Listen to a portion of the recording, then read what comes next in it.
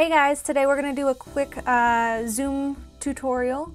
For those of you who are not familiar, Zoom is a video platform for conferencing that people are using these days instead of being in person for their meetings. So I'm going to run you through how you're going to go into the program and a couple of the basic features.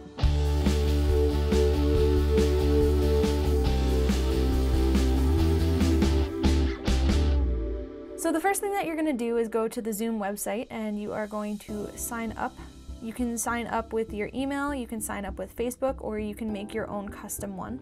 So once you sign in, this is more so what you're going to see. It's going to say that you have a basic plan. If you decide that you need a more advanced plan or to do more than 40 minutes, you can either download and buy a higher plan, or you can just have everyone come back into the chat in 40 minutes. You can go down to the bottom to download. So now we're in the download center, so you have a couple of different options. You are going to download the one that says Zoom for client meetings. So you will download that, and then whether you have a Mac or PC, you will open it and go through all of the information on this screen. So once you have the app downloaded, when you open it, it will look like this. This is the main page that when you open Zoom, it'll open up to. So you see new meeting, join, schedule, screen share, and then if you have any pre-existing meetings that are on your schedule, it will show up over here. So for our purposes, we're going to hit new meeting. So this is the main page that you're going to see. At the bottom, starting over here, you see where you would join with your audio. It'll automatically join with your computer audio for your laptop or whatever it is, but if you have another microphone like I do, I have this lavalier microphone, you can click the little arrow over here and pick that instead. When you join a chat room, it does not always turn on your video when you first enter. So if it doesn't, it'll look like this. And it'll have a line struck through it, and same with the audio. The way to turn that off is just clicking it, and then you have your picture. Let's take a look at what else is on the bottom bar over here. There is an invite button. So if you want to invite one of your contacts, you can invite your contacts that way, or you can copy the URL and then send them the URL to click on. If you receive a URL link in your email, you just need to click that so that it'll open up in Zoom. So in the Manage Participants tab, in the Manage Participants tab, you have the power to mute everyone in the chat if you're the one that's hosting it. You can unmute everyone, or you can change people's names if need be. Screen share we're going to come back to in a second. There's the chat option, which will create a group chat for everyone who is currently in the call. So if you have some sort of link that you need to send out or message to send the person who's speaking on the chat, you can put it here. You can either send it to everyone, or you can change it to only certain recipients. So next, there's reactions. So if you want to give people thumbs up or claps, you can do that. Or you can actually record the Zoom meeting.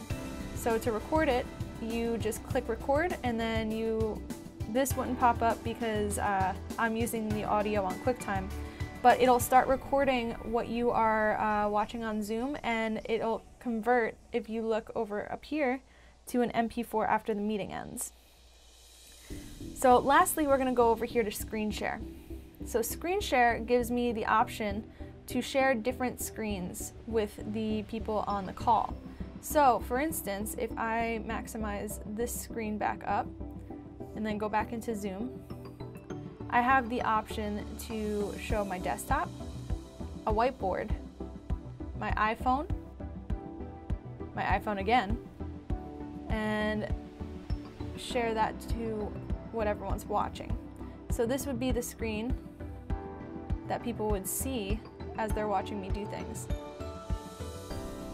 The cool thing with screen share, if I can get back to Zoom real quick, is, let me stop the share. The cool thing about screen share is if you want to only share a certain window, you can go and only share that window.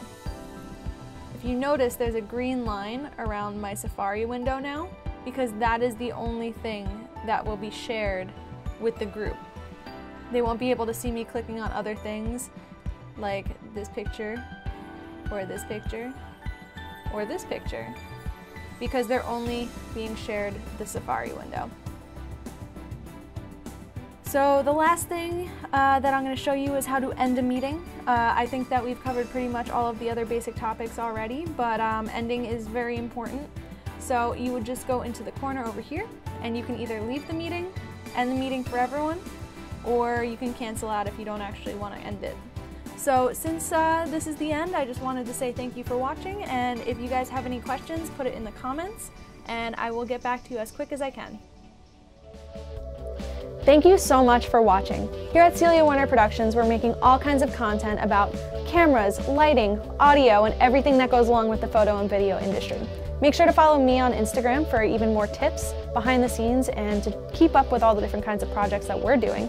Subscribe here on YouTube so that you can learn all about the different topics that we have to speak about. And make sure to leave comments below with questions and video ideas, because maybe we will make a video to teach you about what you want to know.